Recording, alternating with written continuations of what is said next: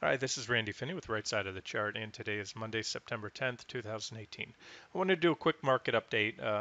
Market updates have become more frequent recently because we're seeing more developments when the market's just grinding up or down, and you don't really have any type of significant technical level support, resistance, chart patterns, things like that. The market updates are a little less frequent. So here we go. Let's just talk about what's happened since Friday. Not a whole lot today, but I do want to reiterate. I still think there's some more downside. I still think the Qs, particularly, I'm referring to QQQ, the Nasdaq 100, in particular, are in a precarious technical posture right now. SPY looking a little better. Now, as I'm starting this video, all the sectors in the S&P 500, all 11 sectors are up. Actually, I think XLV just went negative shortly, but the indexes are up. So let's just look at this video now while the market's trading up. Look at some things. So this is the 60-minute chart NQ. Again, I've covered it ad nauseum recently. This is the rising wedge pattern we had here. There's a break, and I put a measuring tool line here. Shows so far, if I hover on that line, that's from where we broke down from the pattern. It shows a drop of about 3.75% to the low. So, not bad. Again, if you're, even though the primary trend has been bullish, you can game these pullbacks. And again, I go over this many times. These charts hit these divergent highs and lows. That's good. If you're trading NQ, that's about I think 5,500 per contract right there on a 3.75% drop. But I do think there's more to come. Now, the levels to watch, you can see I've adjusted some lines. These are little micro levels, really. You have this reaction high from last week. That's Friday right there. That comes in about 74.95. Then above that, 75.16. You see this little consolidation pattern here. Let me box that in for you. There's that consolidation flagging type action right there. So the bottom of that comes in about 75.16 and then 75. Now, 75.46. Now, however, let's get to the charts of QQQ and I'll show you. Let's move away from this real quick and I'll hit on ES again for you futures traders. There's ES. ES has been stronger. You had a breakdown and a back test to the wedge. Then you moved, well, that's actually from the breakdown point. Yeah, it's about where my initial target was, 28.65. So again, the initial target on ES has been hit. That's where we bounced on Friday off that initial downside target, minimum, I should say. Um, Once again, SPY or ES looks a little better. I have no desire right now to trade that. I think the trade right now, in my opinion, is on NQ. So let's look at those charts and we'll wrap this up. This won't be a long video. Let's look at this one. This is very clean and clear. Here's a daily chart. It's that same uptrend line that I've been highlighting now for a while. Comes off the early April lows right there. Very well defined, lots of reactions along the bottom of this trend line. And you see as we zoom in here, we broke down on Friday, clear breakdown, and we're back testing again today. So we're still below it. So the markets are up. But I do think, we'll say it, I think this is still an objective level to short, about as objective as it gets. You don't want to, short if they drop, 4 or 5%. I know that's the natural inclination for a lot of traders, but this is where I like to short. Short on either breaks of support or bounce back to support. Now, it may or may not pan out, but you can always cover if we regain that trend line with conviction. But you can see right now everything, all the check boxes that I like to see, negative divergence at that high, that most recent high. And more importantly, again, I always say this, divergence is not a buy or sell signal. It is an indication that trend reversal is likely, and you get a buy or sell signal, in this case a sell signal, on the break of trendline support. So there's QQQ. Now, I want to say this, it's not an all-in at this point in time. Before I move away from QQQ, I'm going to get to a couple of the market-leading stocks here, Amazon and Apple, but I do want to look at the 60-minute charts. Let's go to this 2-hour chart right here. Okay, here is the 120-minute chart of QQQ. There's that same trend line we were looking at off the April lows.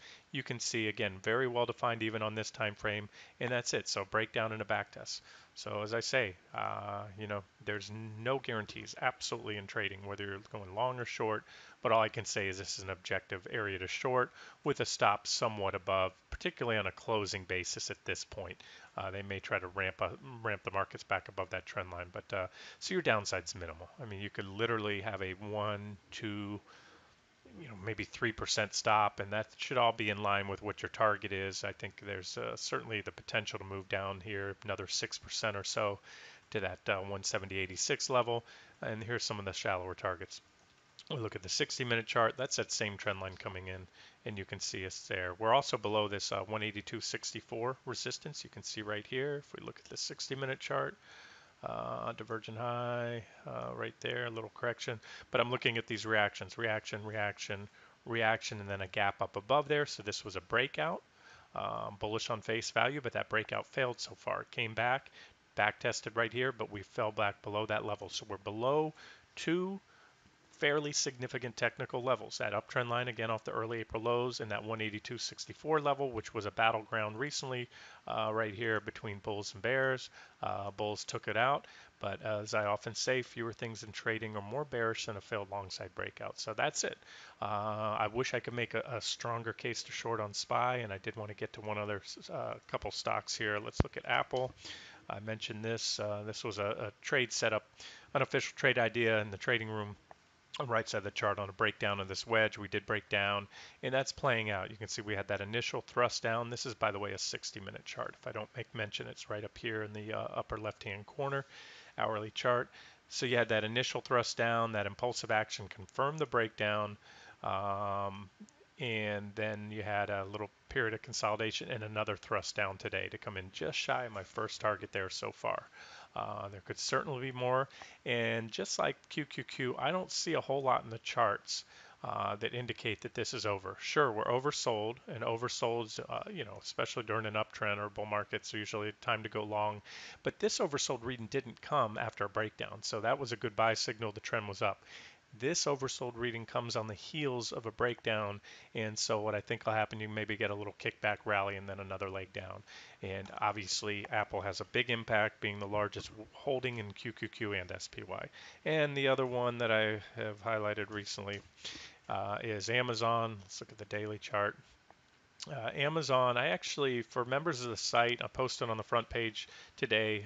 If you are a member and watching this and haven't checked that, I put up a chart on Amazon, and a link to that chart where you can click on it, save it if you have a stockcharts.com account. That's a different charting platform that I'm using here. What I did on that one is I gave two alternative trend lines. I have this both trend lines are generated off this late October 2017 low, so it's almost a year-long trend line now. Very well defined. And the one that I put on, I actually gave two on that chart you can see on the front page. This is what I call the BOD, or benefit of the doubt trend line. When I zoom in here, let me give you a different board without all the lines in there. Okay, here it is. So I'll replicate this trend line, come right in. See, there's three candles right here, comes in here. So what I did is I moved this out. And I nickname this the benefit of the doubt trend line, because when I can draw two trend lines, and I think each are very valid. This is the trend line that I've been highlighting recently. It captures a lot more reactions, more candlestick bodies, and or wicks. You can see down there, there's a wick, the shadow, the skinny part. So that's trend line number one. And I suspect that when this trend line breaks and we have a daily close and or an impulsive intraday break, that will probably do the trick.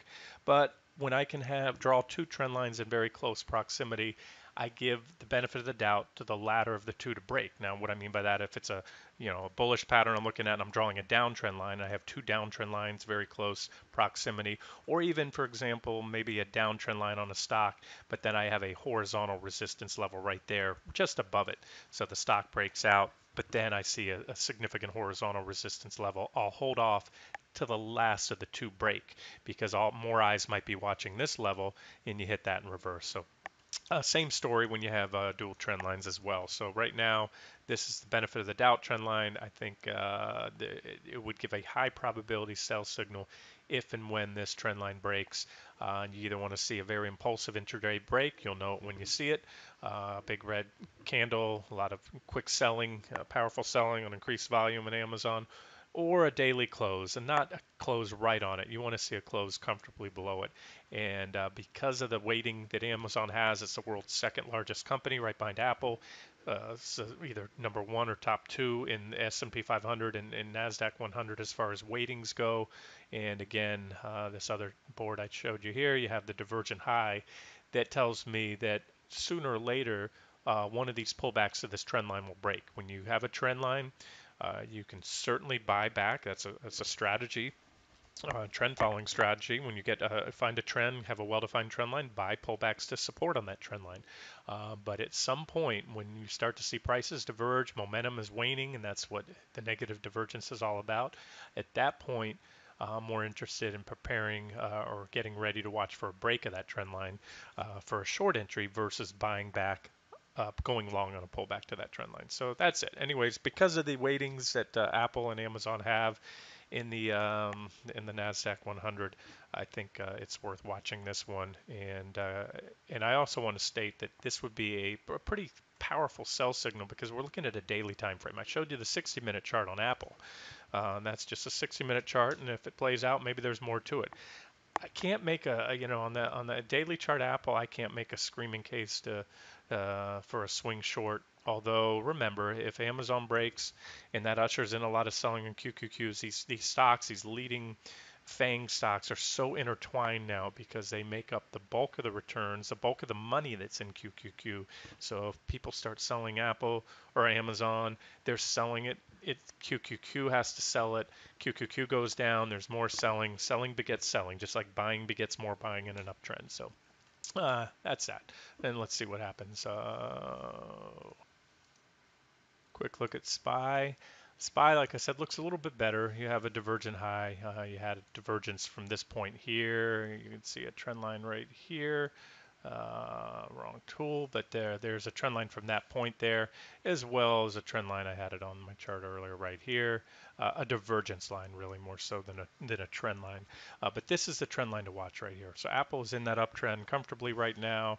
Not in the same precarious position that QQQ is. And by the way, QQQ, as you guys know, is almost a mirror of XLK, which is a technology ETF. I should have covered that. And so you can see, and I mentioned this too, is the other, along with Amazon, the nail in the coffin will be a break of this XLK trend line as well. XLK, or I should say QQQ, as I often say jokingly, is really XLK with an Amazon kicker because the overlap is so strong between the top components XLK, which is all tech. I'll just read them off in order right now. Apple, Microsoft, Alphabet, Facebook. Those are the same top five in the QQQ, except you have Amazon in there because that's considered consumer discretionary. So bottom line, this replicate this trend line. It also, not by coincidence, comes off the early April lows, and you can see that's the difference. So whereas QQQ is broken down, it's not a hard sell signal yet because you don't have the tech sector breaking down. It could soon. We found support on Friday, actually on Thursday as well. There's Friday's candle. Today we're up a little bit. Watch for a break of that level. Set a price alert when you see that go, and then when you see Amazon go, I think that'll be the nail in the coffin, or at least a very high probability sell signal for a swing short on the Qs and the market for that matter. QQQ is not going to go down 5+% without SPY following it down. SPY may fall less, but it will almost certainly go down.